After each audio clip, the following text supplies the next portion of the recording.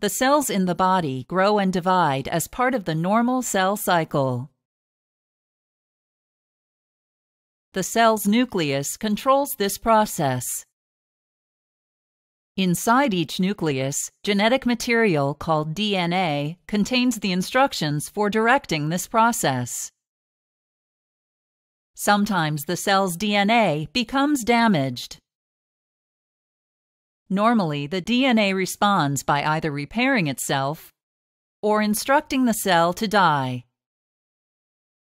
In cancer, however, the parts of the cell's DNA that direct cell division become damaged. When these sections are damaged, the DNA is unable to repair itself or cause the cell to die. Instead, the unrepaired DNA causes the cell to grow and divide uncontrollably into more damaged cells called cancer cells. A tumor forms as the cancer cells multiply and displace the normal cells.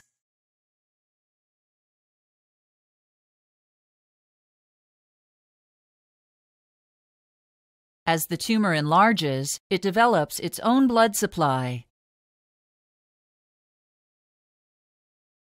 Since cancer cells do not stick together as well as normal cells, they may break away and enter a nearby blood vessel. Cancer cells in blood vessels may travel to other areas of your body and form additional tumors. This is called metastasis. Additional tumors may form in areas such as the lungs, liver, and bones.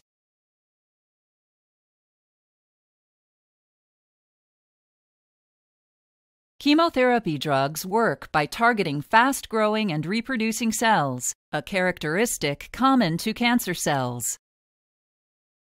The tumor shrinks as the cells stop dividing and die.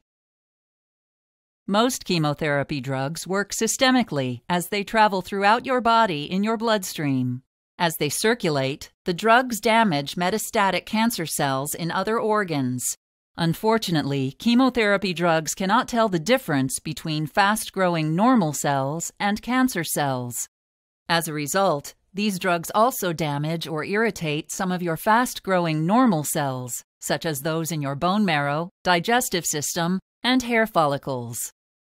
Depending on the location and type of cancer, you may receive chemotherapy drugs intended to circulate throughout your body, including pills, capsules, or liquids taken orally, and intravenous or intramuscular injections. Alternatively, you may receive drugs delivered only to the area of the tumor. One local method delivers drugs to your bladder or chest through narrow tubes called catheters. Another local method injects drugs into the cerebrospinal fluid surrounding your brain and spinal cord. A third local method places slowly dissolving wafers into an area where a tumor was removed.